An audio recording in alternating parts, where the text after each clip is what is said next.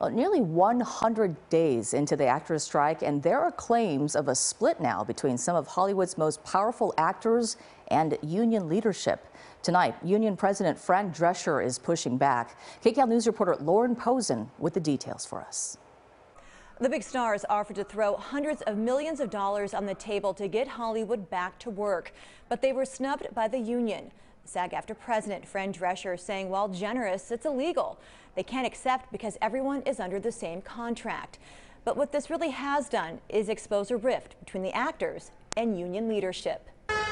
We're out here and we're going to continue to stay out here until something equal and fair is established. Labor contracts are notoriously difficult, but what's playing out now is unscripted territory, even for Hollywood. The overwhelming consensus is that I don't think anybody expected that it would reach 100 days. With the studios and actors at a stalemate, Hollywood heavyweights George Clooney, Ben Affleck, Meryl Streep, and other A-list actors offered to pay more dues and accept smaller residuals to the tune of $150 million over the course of 3 years to get Hollywood working again.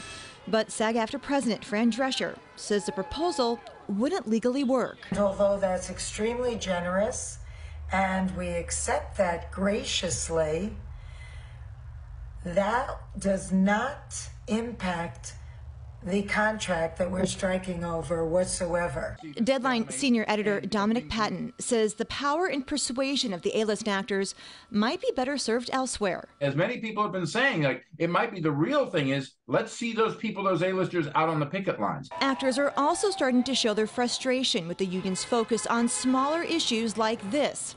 Halloween guidelines, warning members not to wear costumes inspired from struck productions like the summer's blockbuster hit Barbie. Former SAG-AFTRA President Melissa Gilbert slammed the move, writing on social media, "We look like a joke. Go negotiate. People are suffering."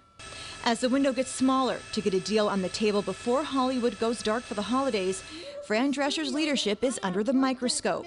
What I think that you've seen here is a real power play in Hollywood. There's been some backbiting against her. There's been stuff that's out and out sexist and misogynist and demeaning and condescending. And she's not backing down. We're going to get through this. Just one day longer, one day stronger. Love you. And as of now, no talks with the studios are scheduled. Reporting in the newsroom, Lauren Posen, KCAL News. Tonight, some West LA residents are angry after the city council